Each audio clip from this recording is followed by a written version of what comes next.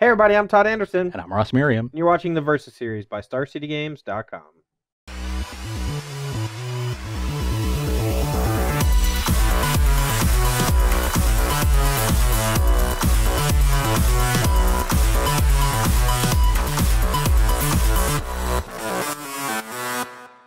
All right, Ross, you're down 0-3.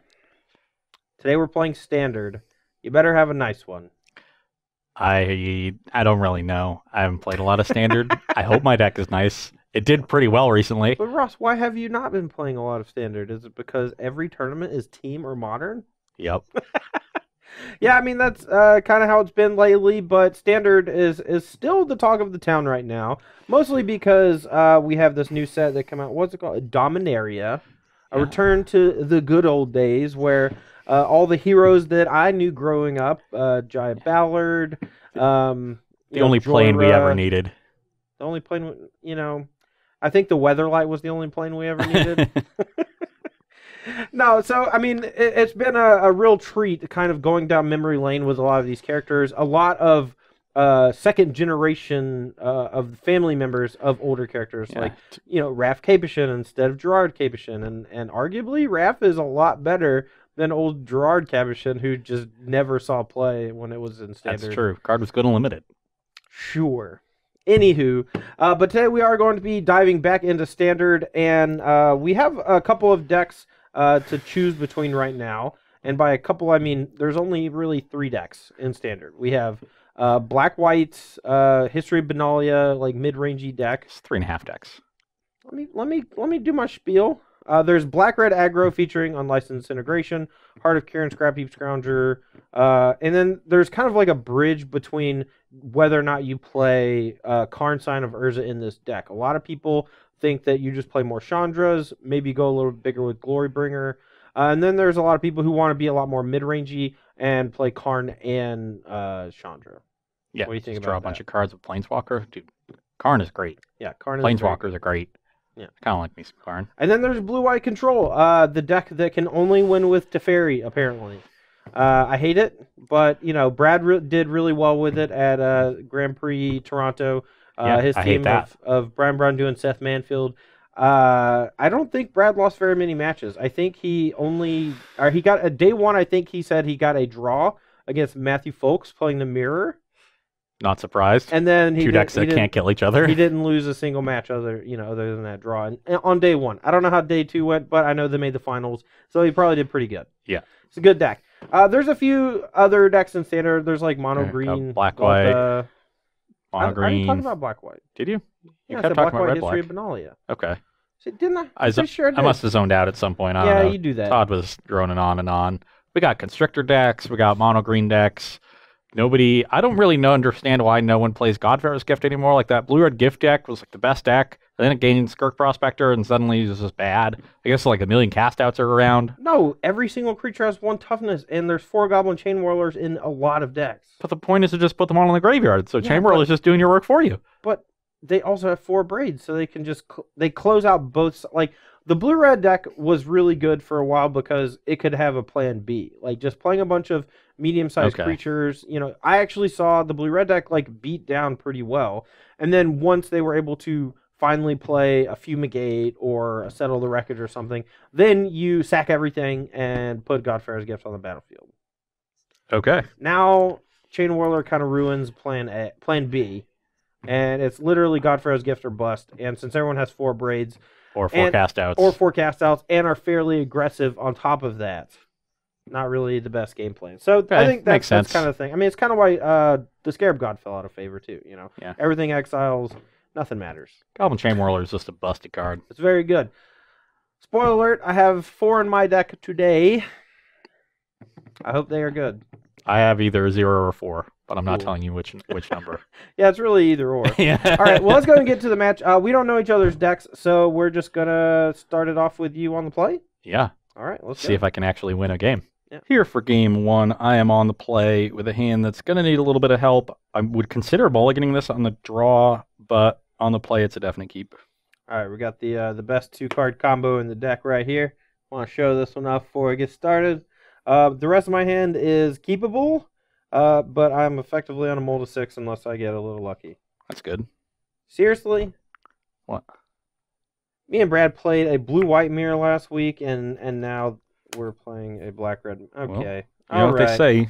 Great All minds right. think alike. That's true. But fools seldom differ. Never heard that one before. Yeah, that's the end of the phrase. Hmm. I'll get an energy and Yeah, I don't think I've ever heard the end of that phrase. Yeah. It's one of those phrases that changes definition when you know the entirety of it. Like, one bad apple spoils the bunch. Alright, I'll just magma spray. Yeah. Your turn. Classic. Pass. Alright, so in this matchup, there aren't a lot of creatures that actually die to Goblin Chain Whirler. Like, sometimes you get to use Chain Whirler to deal the last point of damage to a Chandra. Sometimes you get to use it to kill the token on Rekindling Phoenix. I think I'm going to save it for now since these are basically the only two options I have. So, pretty sure you're just going to kill it with an Abrade or something and then untap and either play nothing or draw a land and play something good. Just really want to use my mana. You can go. Alright, well, how do you beat the big boy? Alright, top 2, land or Karn? You can have a land. Alright.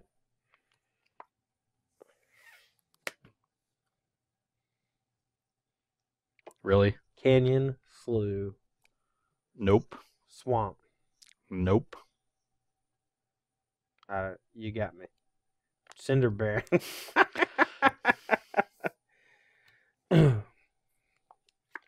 Ross, I feel a little bad for you, but only a little bad. Okay, we will, I guess, just keep ticking up Karn. Which one? You can have the Heart of Kirin. I'm pretty sure that one's going to die, but that's fine. I'll gain an energy as well. I feel bad for you. I'm not going to lie. This is not good for you. He did. Go. Where's my chippery happy Ross Merriam? I have a Pia too. Cool. You can go.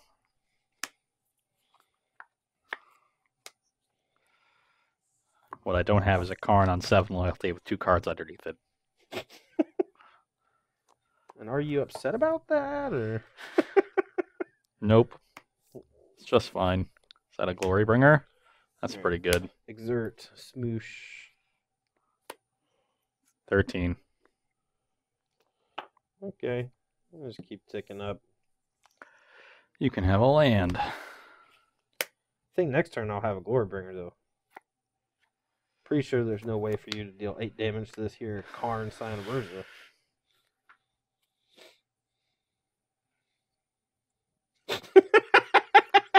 You look so sad. You look so sad.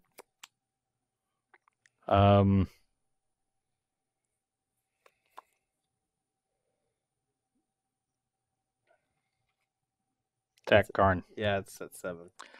You can go. You can't see the look on Ross's face right now, but I assure you it is delicious. Yeah, just gonna keep on ticking up. I don't mind these lands. You can have a land. Play it. Alright. 10. Figure out if I want to pump it all. I'm gonna pump once. 9. And I'll play a Rekindling Phoenix. Your turn, I guess.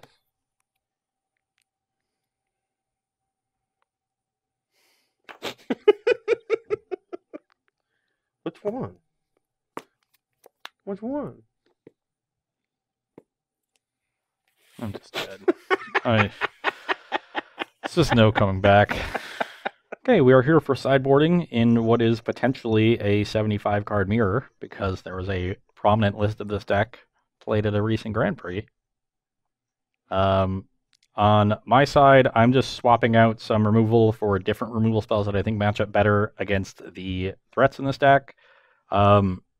because unlicensed disintegration doesn't go to planeswalkers anymore because of the change in that rule. I think the card is a lot worse in a matchup like this where we're mainly fighting, I think, over planeswalkers unless one person is really far ahead. Mhm. So really, I just want cleaner removal for blockers so I can more effectively clear Todd's board and then attack his planeswalkers. And that's what I think these removal spells do.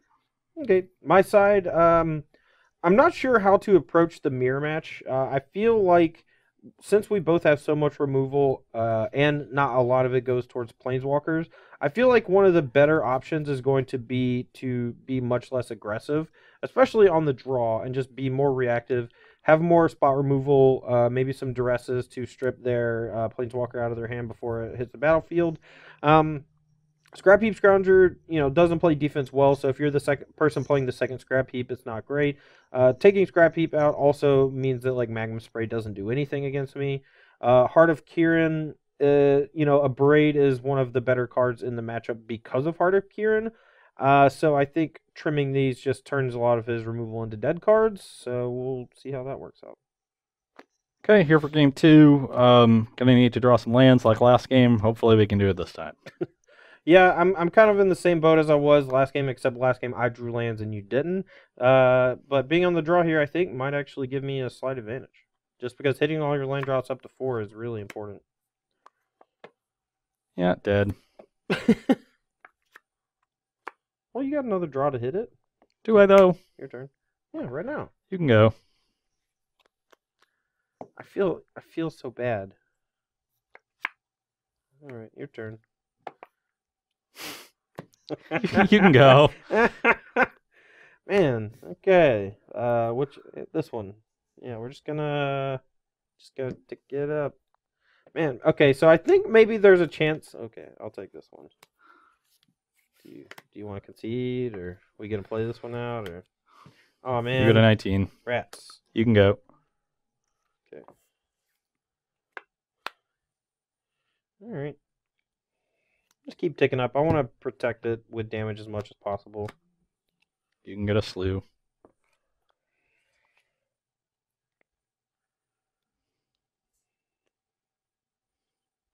Maybe I'm just supposed to mulligan every hand that has fewer than 3 lands. Minus. There's a chance this gets killed by another Goblin Chainwhirler, but since we have the backup under here, that's fine. You're at 18. Yep. You can go. Okay, he cleared one.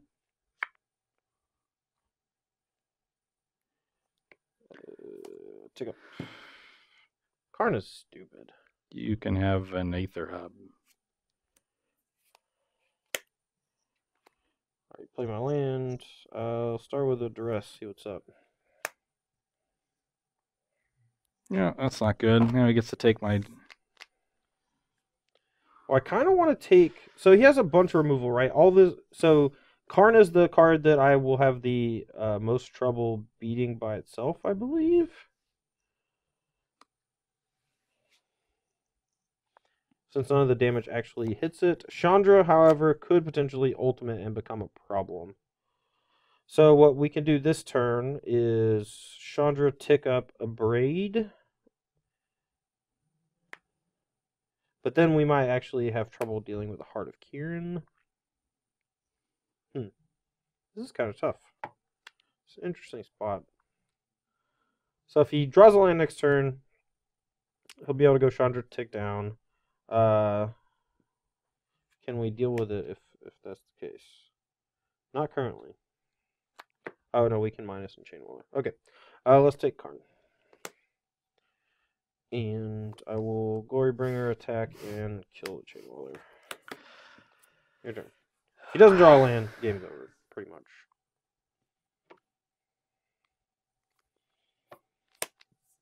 Pass. Alright, so he has the Chandra's Defeat.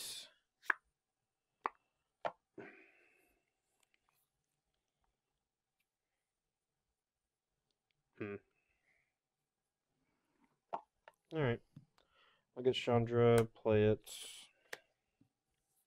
I will tick up. For mana? Or...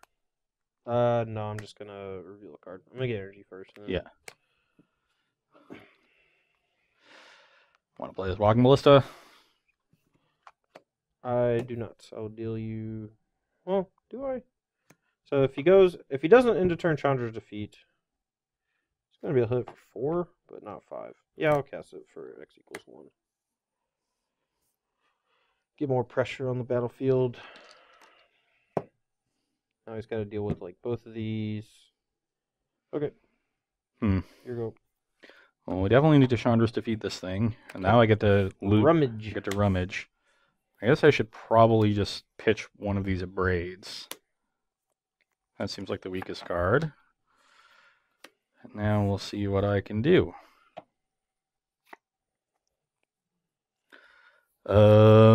These two decks not having clean answers to Planeswalkers makes the mirror feel pretty bad, to be honest.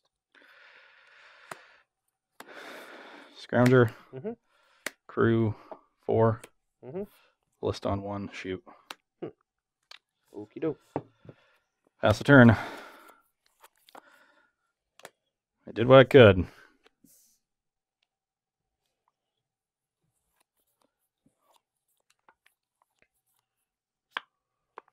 Todd's only up 17 cards. Right in it. 16 to 18, right? I have you at 20. You dealt me 2 with the Chain Whirlers. I have you at 18. I have me at... Oh, yeah, I forgot my side. I hit you last time. Yeah, I'm at 16. Forgot the Glorybringer. I was busy wallowing in self-pity. Takes a lot of mental energy. Alright, spray this. Classic. Whack you for 5, put you to 11. Yep. And... play Phoenix. Say go.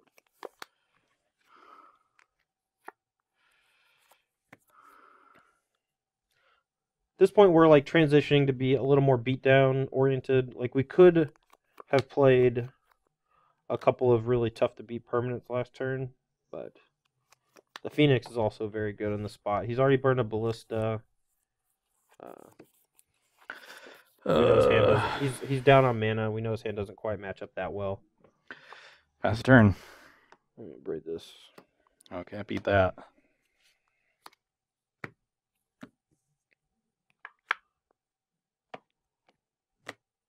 Alright, attack. It is houred. That is fine. Let's see. Let me just pump this twice. Seems way worse than just playing 2 Planeswalkers. Alright, so you're at 6. I'm at 6. Whatever. Deal you 2. And take this in. I'm just You just lost the match. How do you feel? We'll see you tomorrow. Well, no. We're done. No, we're not We're just done. done. Make your land drops, kids.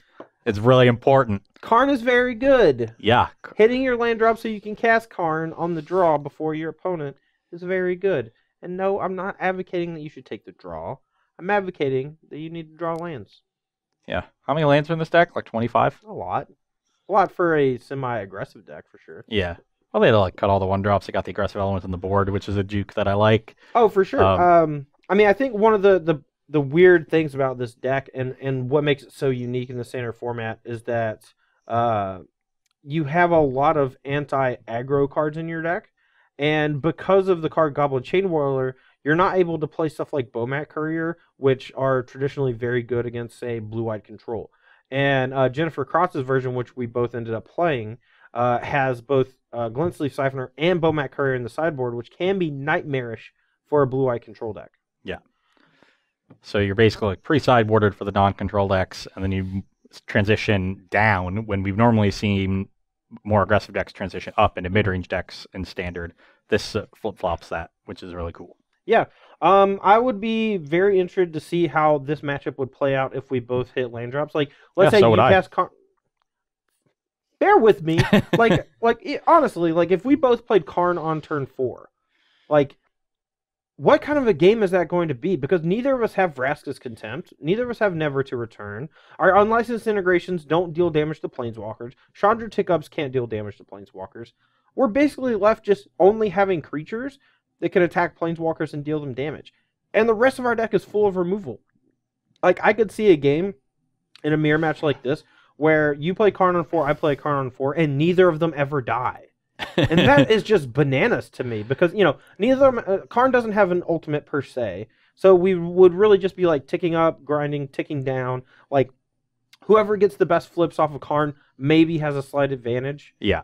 But at the same time, like, you want to hit your land drops, and if you're flipping 2 lands off of Karn or like landing a good card, like, you're getting a good card every other turn, and you're hitting your land drop every other turn, so you're able to start double spelling these like 3, 4s, and 5 drops. Feels a lot like company mirrors in that respect. Sure. Those went really long because both decks, even though their curves were pretty low to enable company, they had so many ways to gain card advantage that on turn 15, both players still had 5 cards in their hand. And Karn is going to do a similar thing. So we're going to play this really long game. We're going to have a ton of resources on both sides of the battlefield. And it's going to be incredibly complex and intricate to see who can extract the most value out of each of their cards to eventually whittle their opponent down or just find an opening somewhere. Maybe you open up and find attacks in the air that let you finally deal with the Planeswalker and then bury them. Maybe you just find an opening where you get to attack them.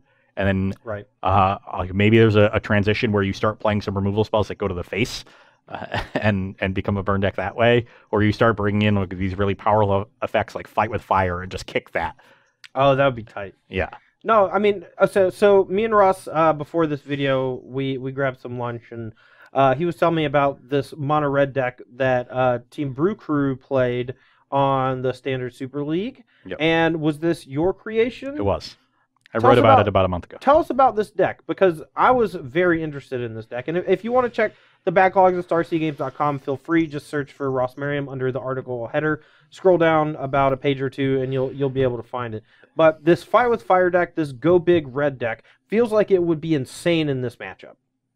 Yeah, and it has proven to be quite good in the matchup. I think especially the fact that a License Disintegration doesn't pressure Planeswalkers really changes it. But the deck was born out of my idea that Fight with Fire is really underrated. It happened weeks ago in the early stages of the format when Lyra was really popular. You saw a lot of main deck Lyras and more on the board, and the red decks were really struggling, and Fight with Fire is just such a clean answer to Lyra on the front side with some bonus on the back side, obviously kicking it.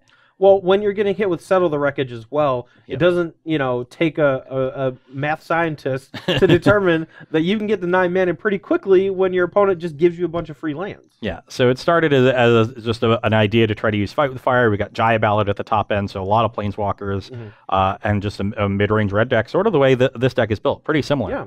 I mean, I've never been the biggest fan of Heart of Kiran in general. And to see a deck where the only real ways you have to crew Heart of Kiran are Scrap Heap Scrounger, Goblin Chain Whirler, and Planeswalkers, basically. Like, you have, some Pias, and you could make a 3/3 Ballista. My deck has basically all those cards in 3 Heart of Kiran at Todd, so... Why do you have Heart of Kiran? Because the cards is great. Do you have Scrap Heap Scrounger? No. Well, why do you have Heart of Kiran? You just need to pressure Planeswalkers. That's the only one that can. Is there not just more burn spells that say, like, creature or planeswalker maybe, or not really? Like, you need to play Sprays and Braids to deal with the other threats. It's the same bind that we're in here. Okay, that makes you less high on the deck. Well, I do still love Fight with Fire because it can kill planeswalkers too when you kick it. When you kick it, yes, it goes any target. It should just be able to hit planeswalkers for 5 damage. It would just be good. Then it would be awesome. Yeah, cool. It would be slightly better. Yeah. Planeswalkers are too good. I'm just going on record. A 3-mana spell from red deck should be able to kill a Teferi. Just get them out of here. Anyway, that's going to be all for me and Ross today. I hope you guys enjoyed the video as well as our post-match banter. I know Ross was a little salty at first. Hopefully he'll win tomorrow. I'm still pretty salty. Okay. Hopefully I make some land drops. Hopefully he wins tomorrow so I don't have to listen to him complain for the next month about how unlucky he got in this Black-Red Mirror on the Versus series. Well, I mean, this already happened. I'm going to complain about this regardless of what happens tomorrow. So... Yes, but you will complain less over time. That's also going to happen regardless of what happens tomorrow. So, really, tomorrow's irrelevant for that. You should still come and watch it. Yeah, you're a great salesman. just a very good salesman. All right, well, tomorrow we will have one more Modern video in preparation for SCG Regionals this weekend. If you are planning on going to SCG Regionals or just want to know some more information, check out starcgames.com/regionals. And it'll give you a list of all of the locations in which they will be run, as well as start times, links to various web pages, entry fees, price structure, all that fun stuff. Anything you need to know should be there, so head on over there. I know I'm going. You going? Yeah. Cool. Let's do it. Are we going together? Probably. Yeah, we friends. All right, well, thanks for watching the Versus here at starcgames.com. We'll see you tomorrow.